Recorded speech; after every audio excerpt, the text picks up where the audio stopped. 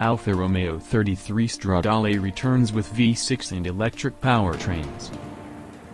The Alfa Romeo 33 Stradale has arrived, waving goodbye to the era of gasoline-powered mid-engine supercars while also ushering in a new electric era. For the first time since the 4C was discontinued, Alfa Romeo has a mid-engine flagship car.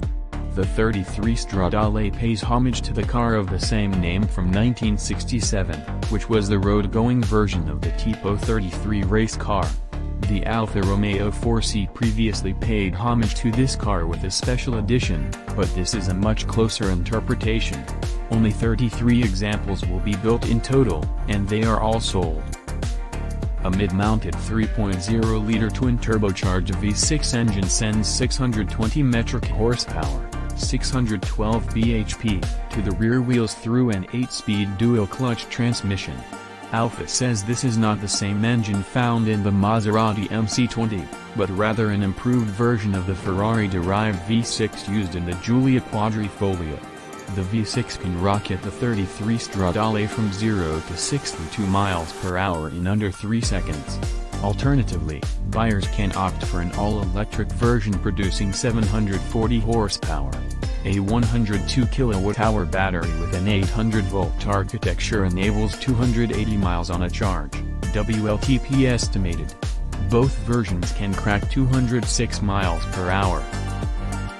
Two trim levels will be available, Tributo and Alfa Corse. The design is absolutely jaw-dropping, with an illuminated Alfa Romeo shield and butterfly doors ahead of two large air inlets. Customers can customize the air intakes, wheels, and even the distinctive shield, so no two cars will be the same. This slippery body yields a drag coefficient of just 0.375, at zero lift, with no active aero systems. Both trims feature double-arm, active suspension with a front axle lift system. A drive mode selector lets owners swap between Strada, road, mode and pista, track, mode. There's also a quadrifoglio button with launch control, using traction control to minimize wheel slip. As with the exterior, the interior is a work of art. You won't find giant touchscreens here, only minimal controls to aid in the driving experience. A 3D telescope display in front of the steering wheel mimics heritage Alfa Romeo gauges, and there's a small screen above the center console. Speaking of which, the center console is made from aluminum, carbon fiber, leather, and Alcantara and looks like it came out of a 1960s concept car. All controls are housed on the console or overhead, leaving the steering wheel devoid of buttons. The unique door design with wraparound glass gives occupants an airplane cockpit-style view out of the car. There is no information on pricing, but since all 33 are spoken for, it doesn't matter anyway.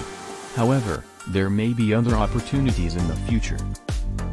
This is the brand's first fuoriserie, custom-built, car since 1969, and I promise it won't be the last, CEO Jean-Philippe Imperato confirmed.